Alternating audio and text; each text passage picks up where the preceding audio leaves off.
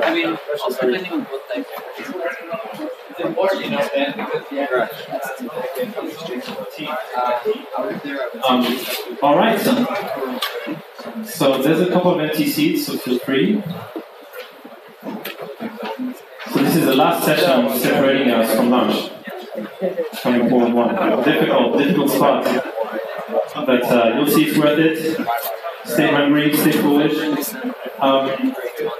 All right, so let's get started. So you guys going to share this one? Okay. So obviously, so far we talked about the point of view of corporate developers, so the buyers, how do they think about acquisitions. We heard from a banker, the structure of deals, what you can do to get ready, what bankers are useful for.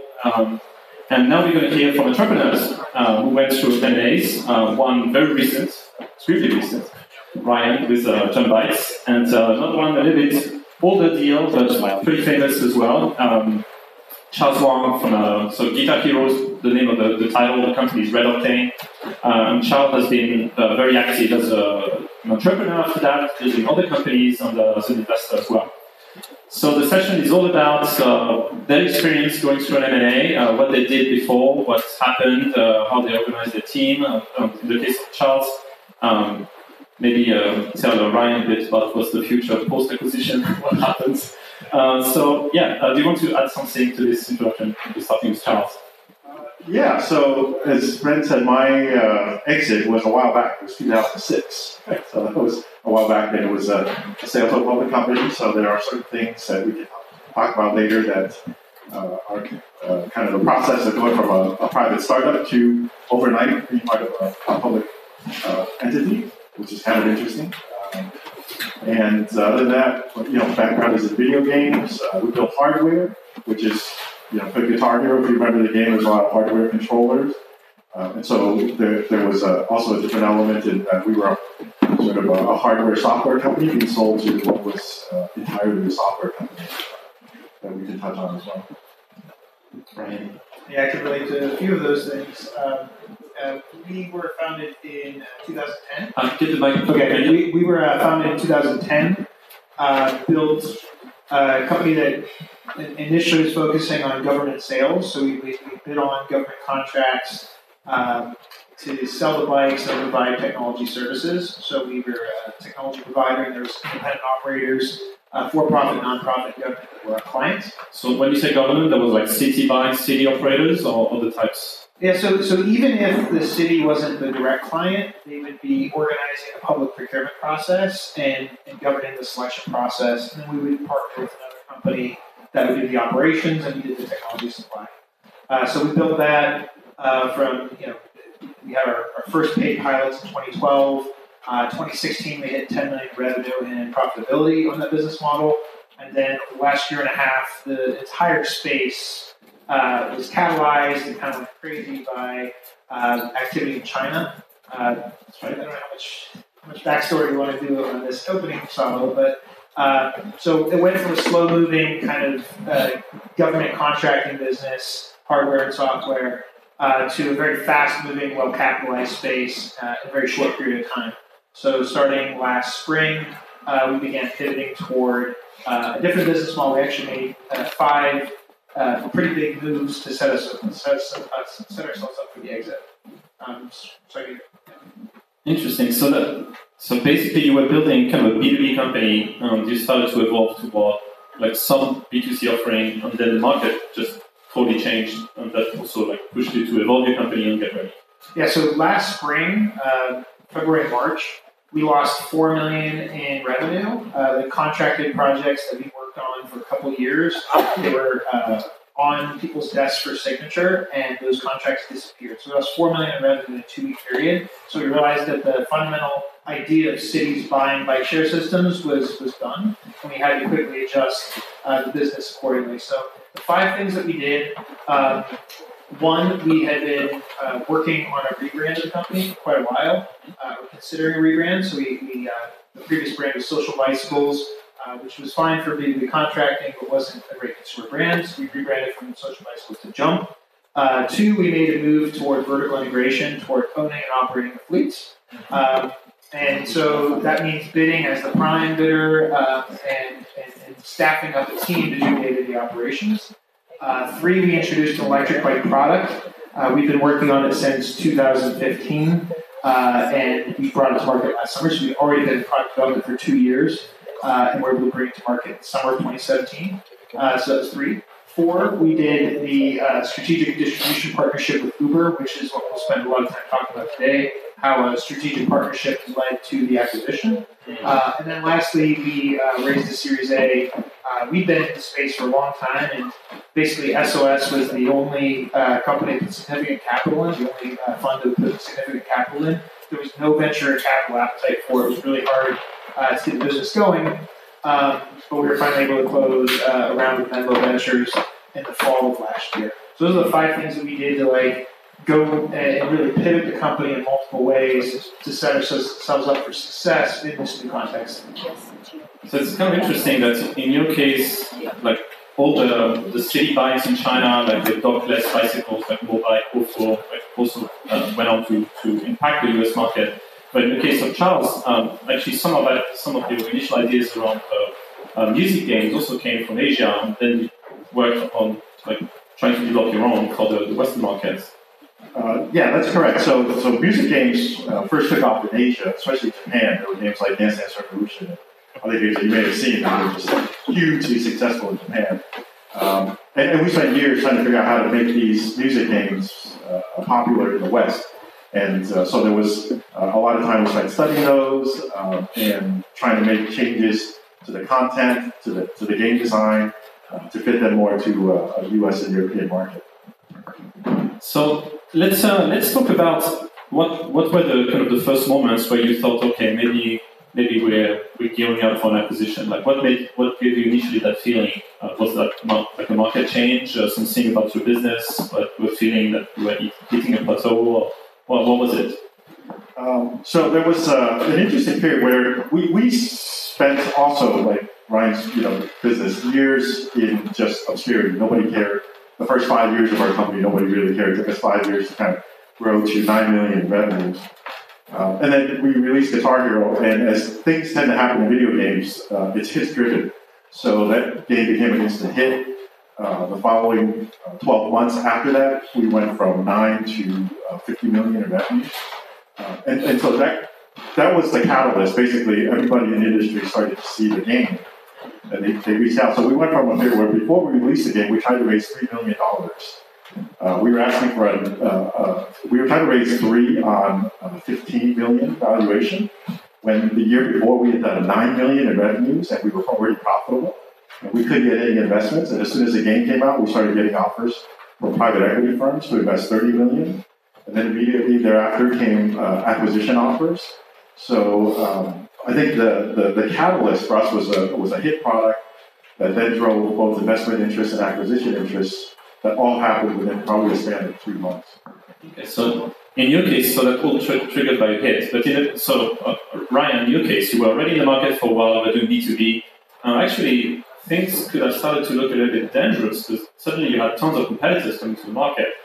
It's almost the exact same story that he had, which is we did that summer have a few e-bikes on the street in the private beta, but it didn't really get traction because it was such a small scale and it was a closed system. And then that fall we launched in Washington, D.C. And again, there's less than 100 bikes. It was subscale.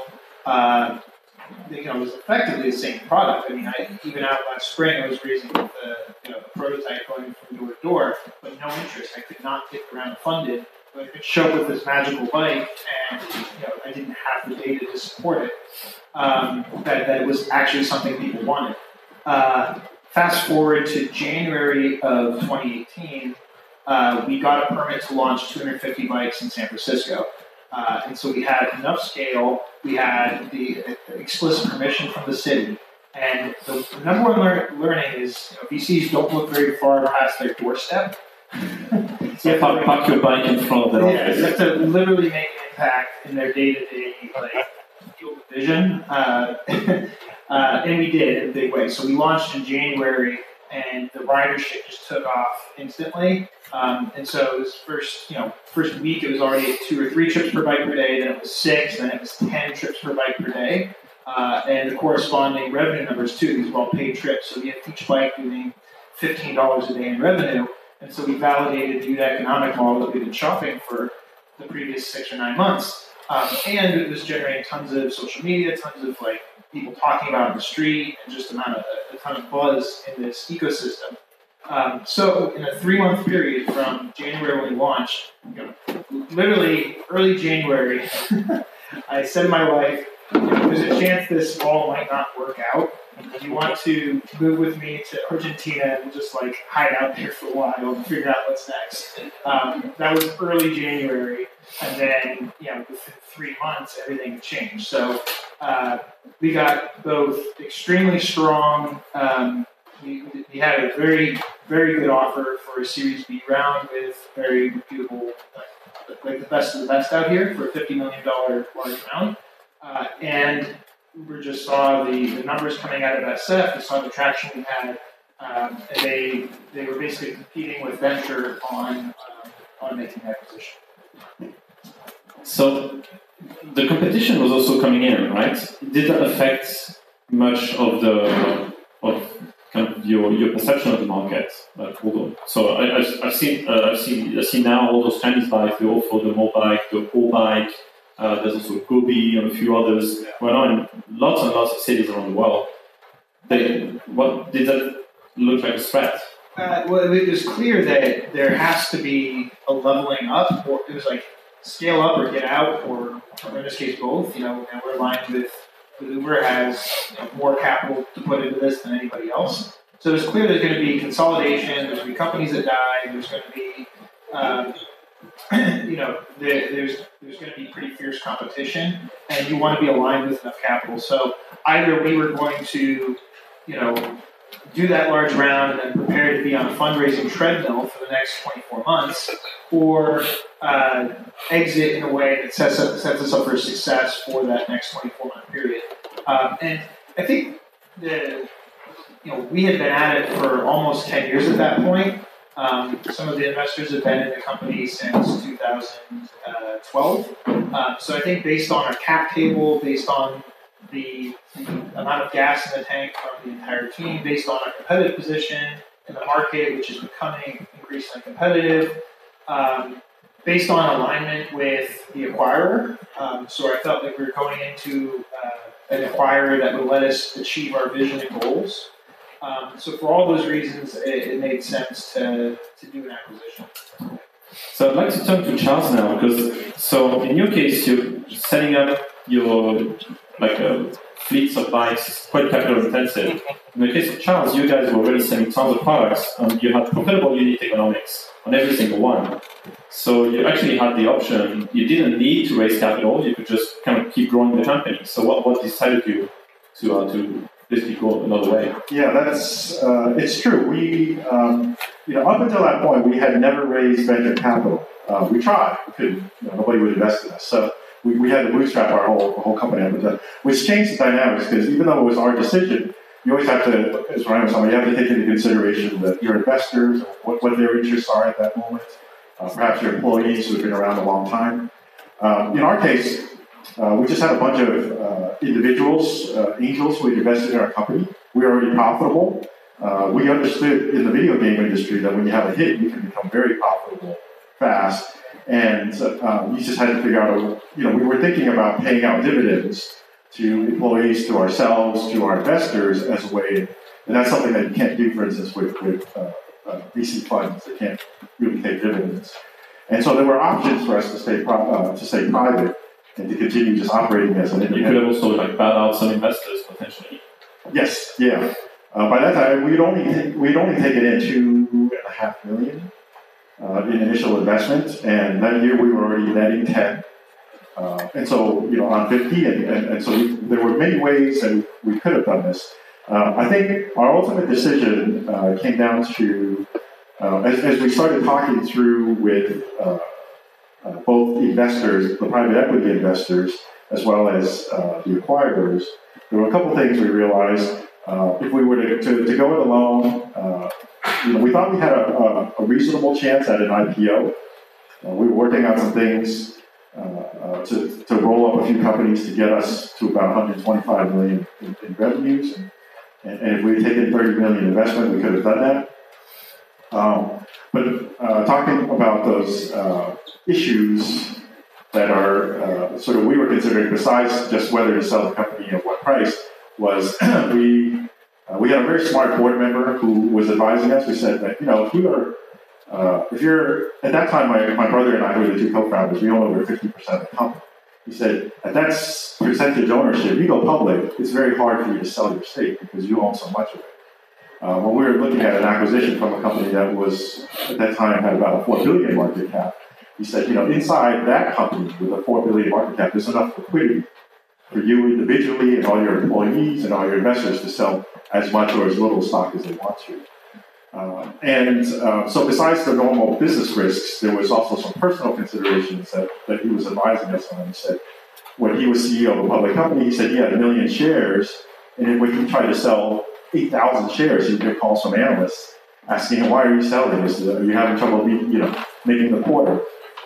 And so there's a lot of issues with sort of personal liquidity as well as company and investor liquidity that all went into the decision for us. It's quite funny because actually in Paris we had one startup CEO who has a robotic company to public, and he was saying, like, just before this session he was checking on his phone the effect on his stock price of some kind of block shares that were just sold by one investor. And I was like, this is, you have to, you don't really exit when you're IPO. Actually, the investors exit, but the founders don't. Actually, another thing that's kind of I think quite interesting topic, since it was mentioned in previous sessions, is when you acquire it, typically the buyers, they want you to stay because you built everything and you have a lot of good skills, and they want you to keep building what you've already been building. So how did that work for you? In your case, I don't know how much you can disclose because it just happened. But so Charles, tell us about what kind of terms went with the acquisition offer. Okay, so since I'm completely out of that one, I guess I can talk about that freely. We had a rather complex in terms of payouts. The way that the deal worked was it was split up into 5 payments. There was an initial payment, and then there was a second payment after 2 years, and that was guaranteed. So just to put sort of real numbers to it, just everybody again. There was $100 million guaranteed, of which 60 was paid at the close of the deal, and the 40 was paid after 2 years. That portion was guaranteed, both the stock and the cash, to be worth $100 million, regardless of what the acquirer's stock price was. Then there were 3 years of earnouts set, 15 million year 1, 15 million year 2, 20 million year 3. And those are all the shares priced at the time of the closing of the deal. So that was the 50 million. They said, you ride with us here. If the stock price goes up, you benefit. You get more than 50. If the stock price goes down, you're gonna take the pain alongside us. But the other 2 payments of 100 was guaranteed. He said, no matter what happens to our stock, if we go to 0, you're going to get $100 million. You and all your investors. So it was rather complex. Sort of, especially for a deal that size. But what that meant was we had 3 years of earnouts we had to hit. So that means sales figures. Yes, and targets. Yeah, knowing that you don't really have full control on marketing budgets, on that anything can happen in the meantime, right? Yes, yeah, and that's a tricky part. A lot of times public companies like to put, especially if you own a product and you own a P&L, they like to put a target both in terms of revenues and in terms of profits on the earnouts. I think what we were doing, and most people advise that in these M&A situations, most companies don't end up making their earnouts. We ended up making our earnouts. There was the sort of the success of the product. We blew through that pretty quickly, and so by sort of after year 1, we had already basically what happened was we went from 50 million to 300 with Guitar Hero 2 to 1.1 billion by Guitar Hero 3. And already in year 2 with 300 million, we had blown through year 3 targets. So we knew as long as we sustained it, we were going to be okay. And we just had to make sure that at that point that we were kind of making the business run and not drop off, and protecting the earnout for all of us and our shareholders. So the question from the buyer's point of view was whether they had that to like a one-hit wonder, whether it could turn into a franchise, right? Yes, yeah. So that in the case of Activision, as a video game company, they were looking to all of the deals that they do. A lot of public companies do this. They needed to be accretive to earnings per share. So we had to contribute to their earnings per share. And in our case, over the next 3 years, we kicked off, I think, about 700 million of free cash flow for the company. And so in that process, that's part of the reason why they put these financial metrics on. For us was they're in an industry where they don't really get value based on technology or story. You get value a lot on the financials. So the deals are structured in a way that are built around financials, top line, EPS, accretion. And so we had to manage that part, as opposed to as a startup, you're trying to build technology, you're trying to build products. And then suddenly the next 3 years was entirely different. We just focused on financials. So I'd like to turn to Ryan. So how much can you share about the terms of the deal? It's a little bit. I'll give context. So the deal was set up in a way where I have a lot of incentive to stay for a couple of years, for indefinitely, really, and some degree of autonomy in terms of how we grow the business. And so I'm reporting directly to the CEO, directly to Dara. So does that mean that this is a kind of a business entity with a kind of separate P&L? Yeah, there's many ways that we're integrating with the mothership, but tracking performance and measuring the business, we should be able to do that. It is being tracked as a separate business. That's kind of interesting because so recently there was another big acquisition in your space in China. The Meituan, Dianping, the food delivery, life service company, acquired Mobike for, was it like $2.7 billion? They had raised tons of money, I think over $1 billion, I remember. But that's a huge acquisition. And I'm not so clear whether Mobike was profitable or will be, because you see those pictures of like bikes piling up, giant cars. So it seems that they're just pouring money to just flood the market with bikes and try to kind of own these last few miles. So it's it seems like it's a very different type of business, because it looks like you had proven something on the economic, with unique economics, but this was still capital intensive business, but you could scale it and replicate it in other cities. Yeah, so what we're charging, we're getting $250 or so per trip. And so if you're getting the utilization rates, you actually have a business that works. And you see all the funding activity happening in scooters right now. And that's what's driving it. You actually have real data coming out of these cities. So like 4 or 5 trips a day is making like 10 or even more, like $10 to $20 per day. So if you get 3 or 4 trips in the city, you're going to be profitable. And so we're doing 10. So it's compelling.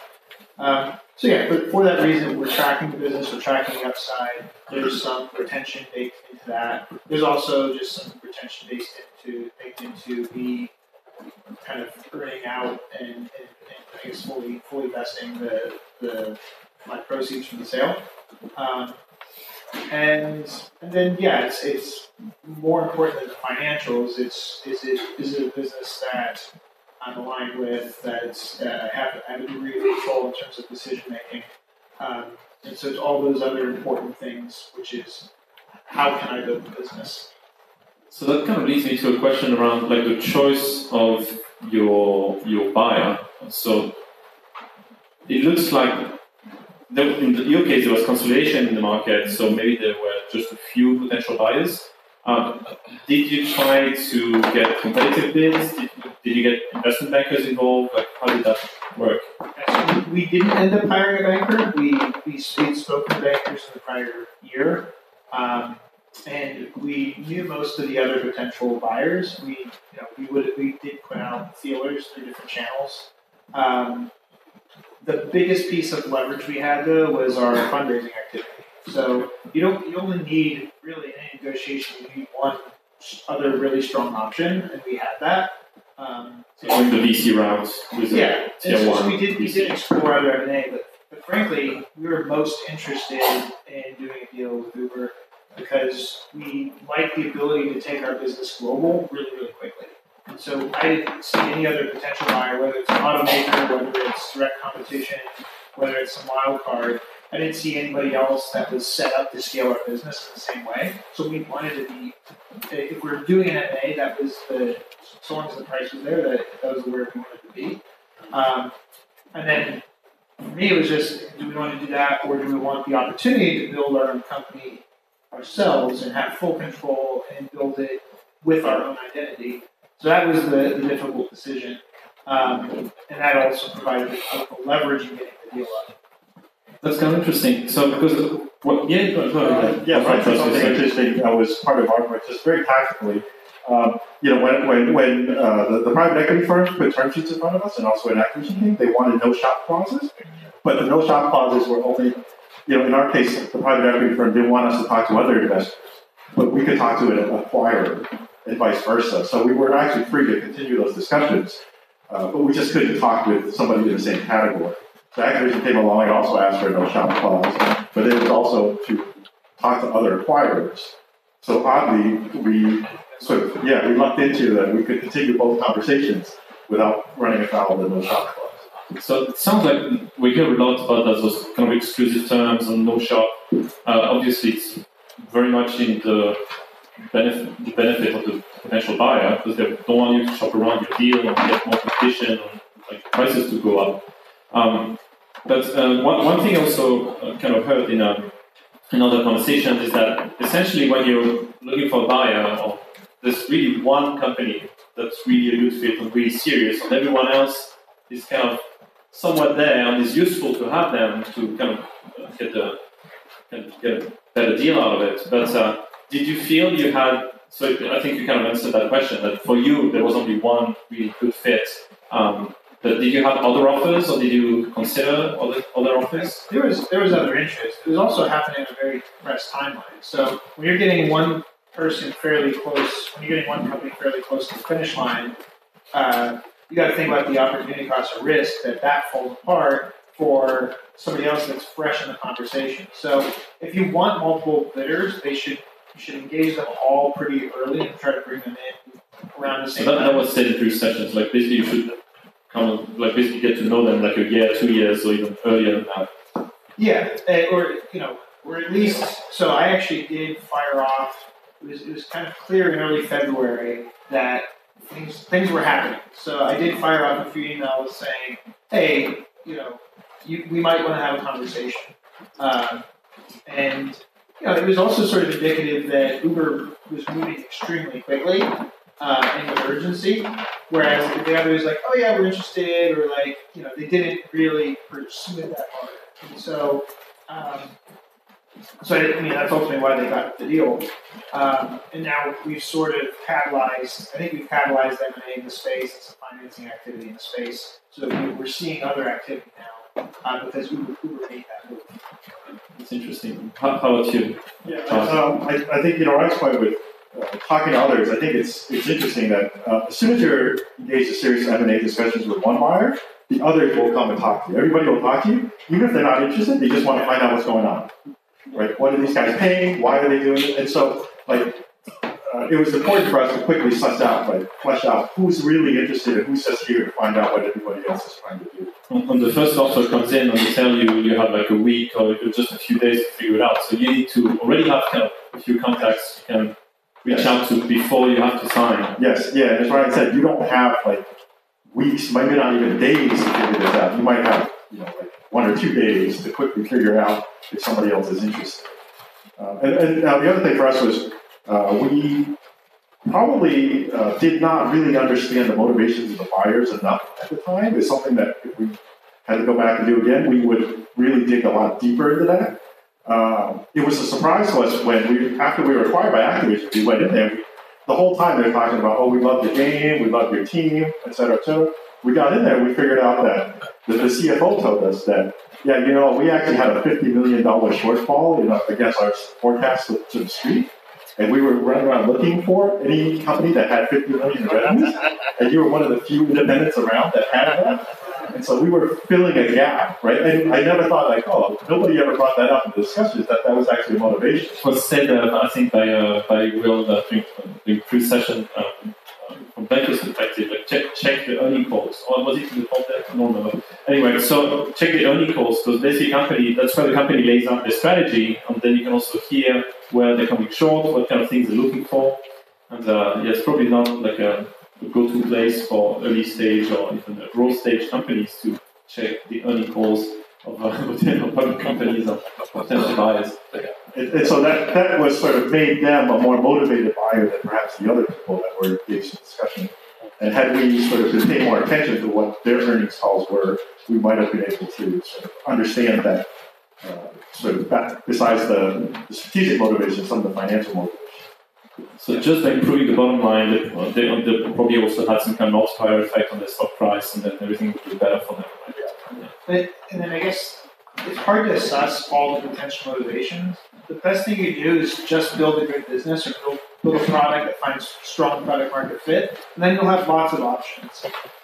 So the fact that you had a product that was taking off, that's ultimately what led to getting bought. It's good though to start conversations early in the process. And, what ultimately led to our deal. We first started talking to Uber about May of last year. So they reached out to you? Actually, somebody that's on the Uber policy team is friends with somebody on our team. I've known him for many years as well. But then he made the connection to the product team that started to explore bikes. And so it started with like one ride meet and greet last spring. By July, we had a term sheet to do the partnership, and we started the actual software product integration. By January, we were finished with the product integration. We went live with it. We had a signed contract. I will say that the terms in that partnership agreement were fairly aggressive, and in terms of like just general business terms, they were not necessarily something I was excited to sign. But it did open up that possibility, and did so kind of knowing it would open up that possibility. So finding it was a way to get to work together, get to know each other, and show that you can actually get things done. Yeah, we executed and opened up those doors. So to the